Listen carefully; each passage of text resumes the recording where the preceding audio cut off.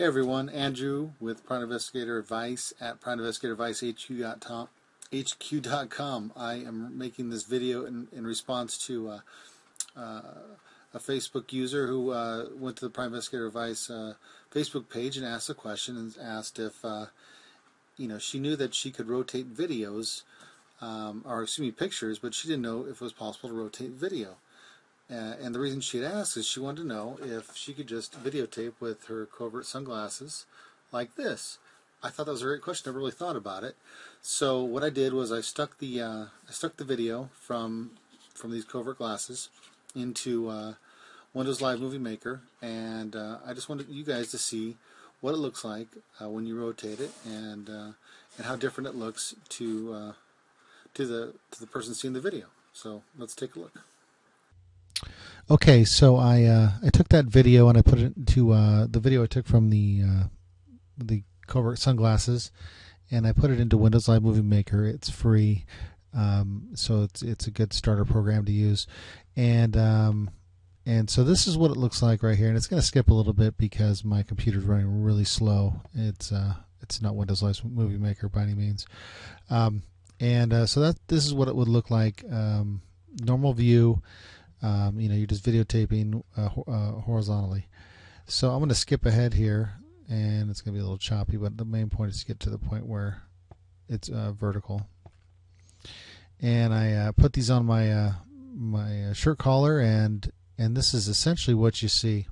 So, to answer your question, yes, you can rotate the video. In Windows Live Movie Maker, it does not look that great. This is what happens in Windows Live Movie Maker, and that is just not good. But you're getting a little more narrow view, and you're losing. It's not as forgiving as the wide view when it's horizontal. Another thing I was thinking about is if you put something on your shirt collar, you force yourself to have to be pointing your body towards the subject, at all times. If you have the sunglasses in your hand, you can turn your hand in different directions, and you're not always constantly having to stare or be facing the subject. You don't want them to by any means remember you later, in most cases. So anyways, this is the horizontal view you end up getting. I don't recommend it, but it's entirely possible to do. I don't personally like the way it looks in Windows Live Movie Maker, but so I ended up sticking in a little more expensive video editing software called Camtasia. And let's see here. And this is the video in Camtasia. This is me putting together a movie for you guys, but I rotated the video here, and it didn't look that bad. It wasn't horrible. So this is the same video we're just looking at Windows Live Movie Maker, and if you rotate it, it's not bad. It's just a little more narrow view. So to answer your question, yes, it can be done.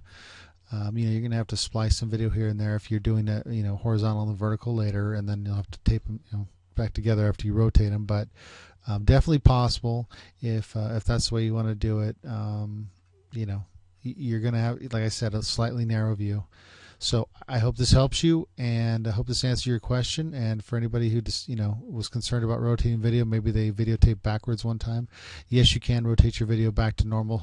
Yeah, that's basically it. All right, that wraps it up. I hope you guys got something from that. I hope it answered a question that maybe you never thought about, or maybe you were thinking about it and just never got around to figuring out how it was going to work out. But that's basically it. If you haven't caught the podcast yet, check it out. You can check it out on iTunes. Just search Private Investigator Advice. It'll give you a logo on the right sidebar. I think I just got it on podcast feed as well, and hopefully pretty soon it'll be on Stitcher. We're only 3 episodes in. I'm going to be recording another one within the next couple days here to get it posted. And yeah, so you got the videos, you got the podcast, and then you got the website at PrivateInvestigatorAdviceHQ.com. I hope you guys liked the video. More to come later.